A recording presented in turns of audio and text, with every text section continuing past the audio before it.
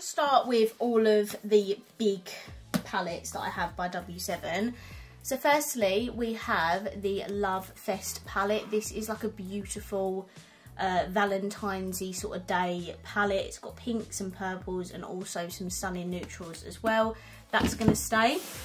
I tend to keep all of the non-dupe palettes just because it's actually nice to have a palette that, you know, is not a dupe of something. It is good, the dupes, don't get me wrong, I love doing them videos and it's a great option for people who can't afford high-end. But when I have the high-end version, I don't really see the point in keeping the dupe. So anyway, next we have the Cool Down eyeshadow palette. This is just a humongous cool tone palette, so that can stay.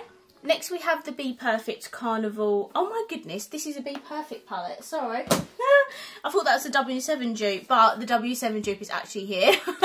So this is the Mardi Gras palette, and I'm just going to completely contradict what I just said, but I am actually going to keep this because this is a really nice colourful palette.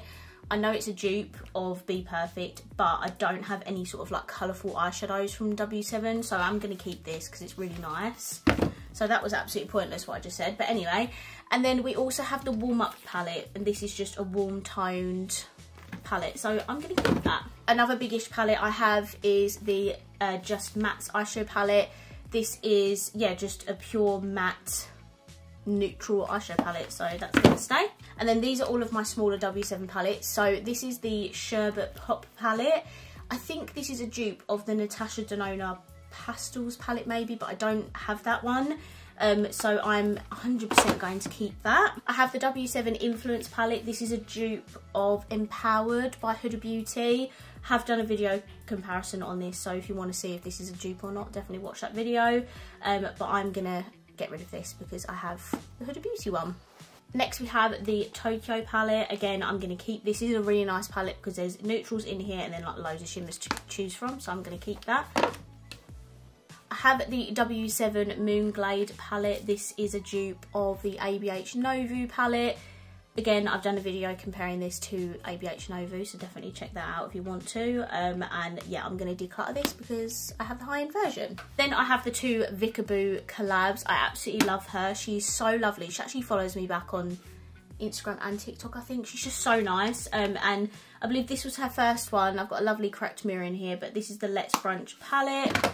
I love a good brunch. And then we have the Let's Party palette, which is a bit more deeper and more mauvey tone, so that's staying as well.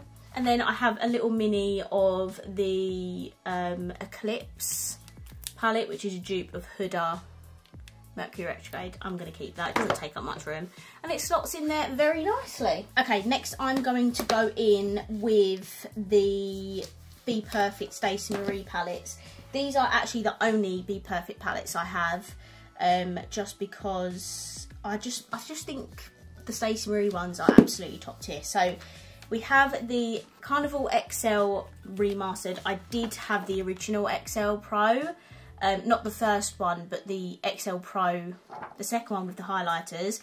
And then I bought this one, and I was looking at both, and it really pained me to declutter the XL Pro, but I had to because this has all of the shades in it plus more because it doesn't have the highlighters in anymore. I absolutely used XL Pro to death in lockdown. Like, that was my best friend in lockdown.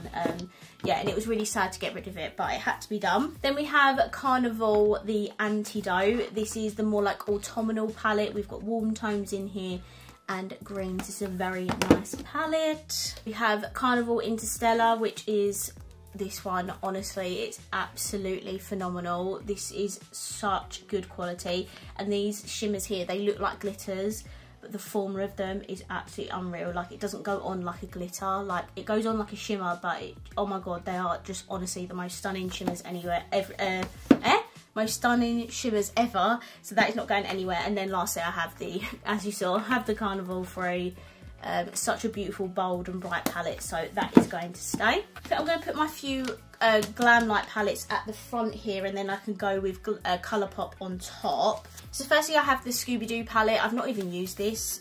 Me and Luce bought this, I think on launch day, because I absolutely love Scooby-Doo. But this is the palette, and yeah, I've not even used it. I absolutely hate the fact that it doesn't even have names, it just has numbers, which is weird. And I'm going to slot that down the front here. Then I have my two Michaela palettes. I absolutely love Michaela. I know she's a bit controversial, but I really like her. This is her original Glam Light palette. I didn't get this until way after it launched, actually more towards the second launch, and I've not used this, but it's absolutely stunning. And now that it's here in front of me, I'm hoping I can use that more. And then we have the second collab, which I have done a video on this. I bought the entire collection because, as I said, I really like Michaela. I have also bought her P. Louise stuff, which I've not even reviewed yet, and I really need to do that. But yeah, this is the second collab. And with that collab, there was also a part 2 sort of like mini palette. It's got like neutrals and greens in it. It's absolutely stunning.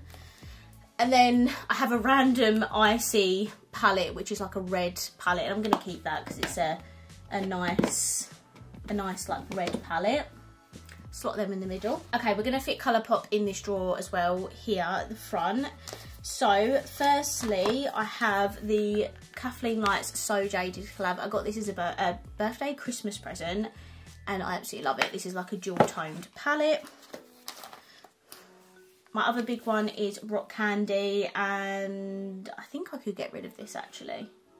Yeah, I've not even touched it. I'm going to get rid of that one. Next we have Fade into Hue, which is a bright, colourful eyeshadow palette, which makes me feel a bit better about getting rid of that XX Cloud palette, because this is basically a bit more of a condensed version. And then I have all 3 of the Hocus Pocus collabs, which I did not even realise they had done 3 palettes, but hey ho. This was the first one, I believe, which is an absolutely gorgeous palette. I think I did a video on it. I'm not too sure actually. But that is staying. I paid a lot of money for it because I didn't think it was coming back in stock, so I bought it from someone on Depop and they charged an absolute fortune. This is Hocus Pocus 2 palette. I've not even used this, but I love Hocus Pocus, so that is not going anywhere, and that can come out at Halloween next year. I think that's bigger actually, yeah, it's a bigger palette. And then this is the second one they released. This is the Witching Hour eyeshadow palette, and this is what it looks like. I did do a video on this, I believe. Yeah, a bit more on the neutral side. And then I have a bunch of 9 pans, but these are like sort of like my mid-sizey sort of palettes. So firstly we have the Flirty Talk eyeshadow palette. This was Valentine's Day this year, I think. It's an absolutely gorgeous pink palette. So that is going to stay. I think I can take this out of the packaging now. Yes. Next we have the One and Done palette. This is an absolutely gorgeous neutral with pops of pink in. That can stay. This is the Snow White palette. This is a really good one. Love the colour story, really fits the theme well. We have my Colourpop Powerpuff Girls palette. I think I might get rid of this one just because I have the 3 XX ones that fit their themes obviously to a T, and obviously they've done it well with the matte and the shimmer, but I think because I've kept the XX Powerpuff palettes, I'm gonna say goodbye to this one. Next we have the Malibu Barbie palette. This is so beautiful. I absolutely love this. That is not going anywhere. Then I have the Kathleen Lights Dream Street collab. What an absolute throwback Friday. Throwback Friday. It is actually Friday today that I'm filming this. This is obviously very much discontinued, like the So Jaded palette. But I've had this for literal years and I wanted it so bad because I really loved Kathleen Lights back in the day. Like, I know she still is around and does YouTube, but I just don't watch her anymore, and I used to absolutely love her. And then we have the Colourpop Nightmare Before Christmas palette, and this is not going anywhere just because of the pure fact it is Nightmare Before Christmas. Fabulous. Okay, so now we can move on to the 9 pan palettes. So firstly we have the Luna Has It palette. This was a palette for obviously the year 2021, as you can see, and this was because it was a year of the box, which is my year, 1997. And then I have 3 of the Star Wars palettes. These are all going to stay, but I have, firstly, I've got the Baby Yoda palette. I've got the Darth Vader palette, which I don't even think I've used this one. And then I have the Mandalorian palette. And then I have the plasticky 9-pan, like monochrome one. So let's just go through these. So this is Blue Moon, absolutely freaking stunning. And I've got the Big P. Louise, the one though. I really don't need this. Yeah, I'm gonna get rid of this one. I really don't need it. I've got the P. Louise one. This is the Mint to Be one. This is going to stay because it is a mint palette and I don't have anything like that in my collection. This one is so beautiful. This is Wildcard. This is like that rich, deep brown palette. It's absolutely gorgeous. That one can stay. This is the Blowing Smoke palette. This is just like a smoky eyeshadow palette. And to be honest with you, I think I could get rid of this because I've not even used it. It's completely untouched. And I have my Natasha Denona Mini Xenon, and I have loads of other palettes like this, so I'm going to get rid of that. Next we have Going Coconuts. This is such a beautiful, cool toned, travel friendly palette, so that is going to stay. And then we have On Cloud Blue. This one again is so beautiful. This one's a bit more of like a lighter bluey palette. Defo don't need this, but I got rid of Blue Moon, so I feel like I can justify keeping that one. And then lastly I have Aha Honey. I have this because I don't have any other yellow palettes in my collection. Yes, I've got palettes with yellows in them, but this is just like a full dedicated yellow palette, so I'm going to keep that. And that is this drawer done. So again, so nice that I can just see everything. Okay, and then this is the last eyeshadow palette drawer I'm going to have in this set. I have more drawers in my Alex drawers if there's any other ones, like overflow wise, but I have plenty of room in the other drawers, so I shouldn't need to. I did reorganise my Revolution drawers this morning, so I will show you clips of that before I end this video, but this should be the last section of my eyeshadow palettes. And I definitely have more eyeshadow palettes than this in terms of I've not got any of my Cosmic Brushes ones here apart from one. So I need to find the other 3 and put them in this drawer with the one I'm about to put in. So there are definitely some ones to go, but I will show you them along the way. So let's get into it. I think firstly we'll start off with Melt Cosmetics. So I do have the Nightmare Before Christmas stuff, but I have not got around to putting that away yet. So I'm just going to put all my other palettes in here firstly. So firstly we have the Mary Jane palette. This is a beautiful, cool toned eyeshadow palette, so obviously that is staying. Next we have the Millennial Pink palette. This one is a really soft pink palette. It's got some deeper tones in here and the lighter pinks up there. I'm not getting rid of any of these. Spent a lot of money on them. This is Gemini 2. This is a bit more of like a burgundy sort of palette. It's really beautiful. I have the original Gemini, which is like a browny, khaki, yellowy sort of palette. Absolutely stunning. And then this is the 420 palette, which is, I just love it. All of these like ugly colours, isn't it? But I just think that's absolutely beautiful. And saying this, I think I might put my Nightmare Before Christmas palettes in the drawer with my like weird shaped palettes, because they just don't fit aesthetically in these drawers properly, so I might have to put them in there actually. Here we have the Smoke Sessions palette. This is, I think, one of the first ones I actually got. I'm pretty sure someone gave this to me, which is really nice. This has 2 mattes in it and the rest shimmer. And then I have found a W7 Howdy palette, and I am actually going to keep this because I don't have the Urban Decay palette that's duping, so I'll put that in there. And then from that last bit of pile, I realised that this is actually an ABH palette that needs to go in here. It's a really long one, so I'm just going to put it down. It doesn't fit with the Annie.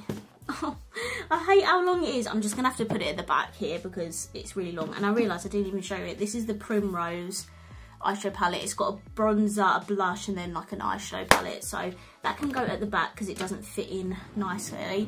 And by the way, this is the box of all the stuff I've got rid of. It's actually crazy how many I've decluttered. Okay, let's move on to Too Faced. So I have both of the Born This Way palette. We have the first one, which is a lot more softer, and then we have this one, which is a lot more deeper. Then I have the Pumpkin Spice Second Slice palette. These are all like limited edition palettes, but I love me a Too Faced palette, so these are all gonna, I think most of these are gonna stay. Then we have the first Pumpkin Spice palette. Again, that is gonna stay. We have Cinnamon Swirl, which I think is the one that come before the Pumpkin Spice ones. Again, gonna stay. And then this is the Italian Spritz palette. Really pretty, I love that one. And then we have the little Too Femme eyeshadow palette, which is so much smaller than what I thought it was going to be. It's actually hilarious. So that one's going to stay. And then I have a load of smaller palettes by Too Faced. So firstly, I have the Just Peachy Mattes. Frank actually bought this for me, goodness, I want to say a good 4 or 5 years ago. Not going anywhere. Actually, I'll put it like that. And then I have a load of these like little mini palettes, which I think I could definitely get rid of some. So firstly we have a That's My Jam palette. This one has neutrals and purples and stuff in it. I think I'm gonna say goodbye to that one. Next we have the Salted Caramel. This is actually a really nice one, so that one can stay. We have the Light My Fire one, which is a really nice warm toned palette, so that can stay. And we have the Let's Play palette. This one's a bit more pinky, that one can stay. And then I have a few of the Christmassy ones. So this one is Christmas Coffee. It's smashed absolutely anywhere, like anywhere, everywhere. These Too Faced palettes are literally so fragile. And then I have You're So Hot and Secret Santa, which I think were last year's palettes, and these ones have smashed everywhere. So I'm just going to put these at the bottom and just shove them at the back. But those are my Too Faced palettes and Melt. And then the rest of these are completely miscellaneous. And when I mean miscellaneous, I just mean like a load of different brands that are not brands I've shown you so far. So firstly we're going to start off with Cosmic Brushes. This is the Delicious Delights palette. It's absolutely beautiful. I'm going to start Cosmic Brushes pile down here because I have 3 palettes to add to this pile. I think I might actually have Winter Wonderland here. Yeah, I have Winter Wonderland here. Oh my goodness. This is the one that I reviewed literally not too long ago, and it's absolutely stunning. So that's going to go at the front here, and then I've got Muse and Serenity to add to these ones as well. Next we have this by Give Me Glow Cosmetics. This is an absolutely gorgeous pink palette. Like, look at that, stunning. I need to start like a bit of an indie brand pile, so I'll start that here. We have this by Rude Cosmetics. This is the Legally Nude palette. I think I'm just going to get rid of this because I don't use it. It's really pretty and I do love Legally Blonde, but I'm going to get rid of that one. I have the OPV Bloom eyeshadow palette. I don't have any other palettes by OPV, so I think I'm going to keep this one. It's a really bold and deep palette. Next I have the Mad Beauty Friends eyeshadow palette. I think they sent this to me a little while ago. It is really, really pretty. And it's Friends as well. I'm going to keep that. Oh, they also sent me this Nightmare Before Christmas eyeshadow palette a little while ago, so that one can also stay as well. And then my last sort of indie brand is Ace Beauty or Beauty, I'm not really too sure. This is the Falling For You palette. I used this recently in my autumnal makeup tutorial, so that is going to stay. In the last lot we have this palette by Ciate. I got this in the Glossy Box Advent Calendar. If I could just get it out of the box, that would be helpful. This is what it looks like. It's absolutely beautiful. I was blown away with the fact that this was in the Advent Calendar. I love that. Next we have Nude Prism by Luna Beauty. I've used this in a full face first impressions. It's absolutely stunning. I have 2 Studio London palettes here. We have the Bold Heat palette, which is a nice warm toned one. And then we have Stripped Back, which is like a neutrally one with nice shimmers. That can stay. I've got the BH Blueberry Muffin palette. I've literally got no BH palettes at all, but this is a really nice periwinkle one. I've got 2 ELF palettes. I've got this one from the Mini Mint collection that come out ages ago, and then I've got this all matte one, which is called I Love You Latte. So those 2 can stay. Put those there. And then we have this one. Frank bought this for me literally when we first got together, I'm pretty sure. And I will never get rid of it because of that reason. So that can stay there as well. And yeah, that is now all of my palettes. I've got so much room for more, which is nice. I love always having more room. I mean, these have all taken up 6 drawers. I probably could have fit these in that other one, but because I've allocated 6 drawers to palettes plus the 5 drawers if I needed them, I'm actually happy with this because it means I can reach all of my palettes now rather than having everything clustered into a drawer. So I am super, super happy with this, and the fact that I've got rid of a huge box of palettes just says a lot. So yeah, I'm really pleased with that. I am now going to just quickly show you my Revolution drawers that I did earlier this morning. Okay, so what I decided to do was do 1 drawer full of the collab stuff and 1 drawer full of the normal stuff. So this is the collab drawer. It is very much packed to the absolute brim, but we have every single collab in here across all brands. So I'm very happy I've managed to fit all of that in 1 drawer. Doesn't leave me much room for much more collabs, but that means I'm just going to have to be brutal and declutter more.